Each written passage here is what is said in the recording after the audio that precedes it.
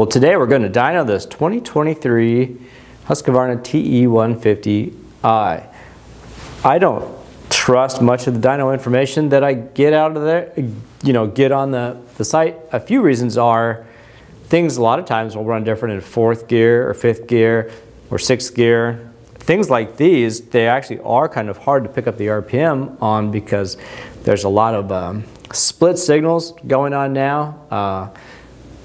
Different ignition signals. It's hard to pick things up. It's also kind of hard to pick things up like off this injector pulse because you have two different injectors and they do kind of skip around. So I use what's called calculated RPM, where I do hook up an RPM gauge to it, but that doesn't feed the information to the dyno. And basically I run the bike in like 4th gear or 5th gear, and I know that at 50 miles an hour, this thing's spinning whatever it is, 6,000 RPM, and then I go in there and I calculate the RPM using that feature on the dyno.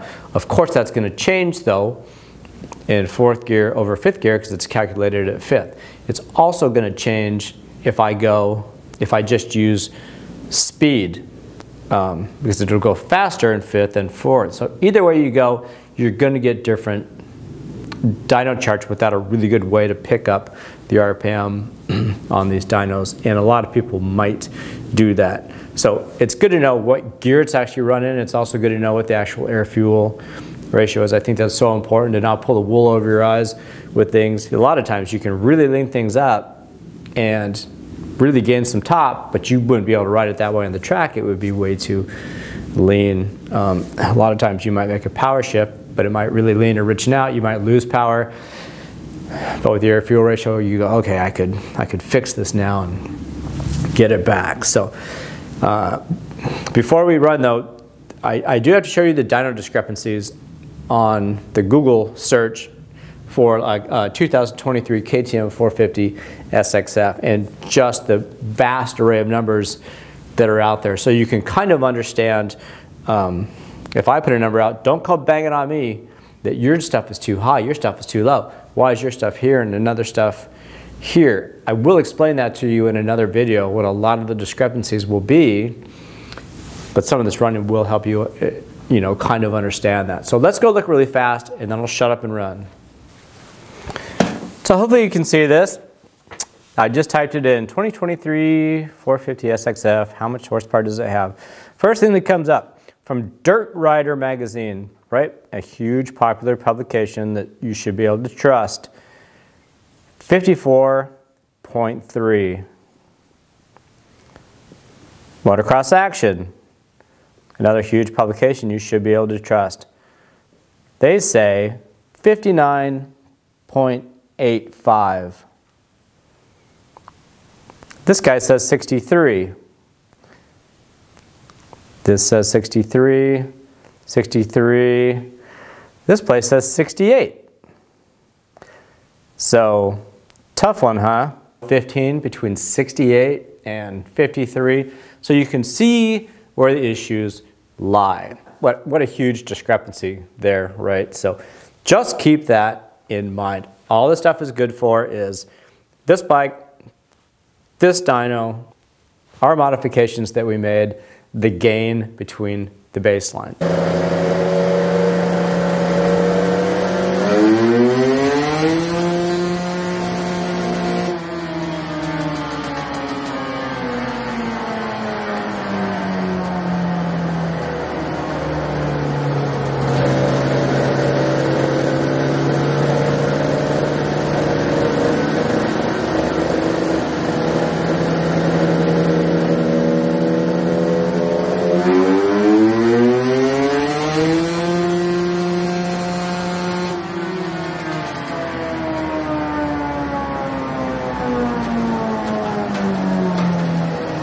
Well, whether that is or isn't what you wanted to see, that's what reality is.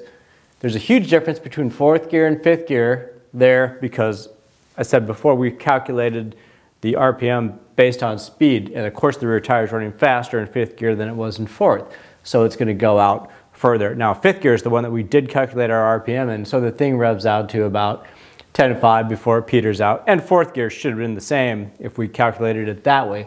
It still would have had the different shapes. It's interesting to see that it makes more power in fifth than fourth. That's true no matter how many times I went back and forth with the doing it of it. That always held true. The shapes are different because of the rate that the power valve opens. When you're wide open like that, it blows faster through the RPMs in fourth gear than it does in fifth gear, and your power valve is an RPM based opening device on these bikes still because it's mechanical. So you see a nice smooth shape there, and that's why you see the dip in the fifth gear one. Power valves hold on, hold on, hold on, and then finally springs to life. So maybe with the different spring, maybe with the different adjustment of power valve, we could do all kinds of things there. Your air fuel is really nice at 13:1 all the way through, and that's wide open. They are blubbering crappy on the bottom. They do have a lot of improvement in these bikes. They are little turds.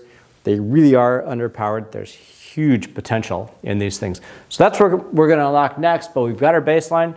So appreciate you watching, and let's get to work, man.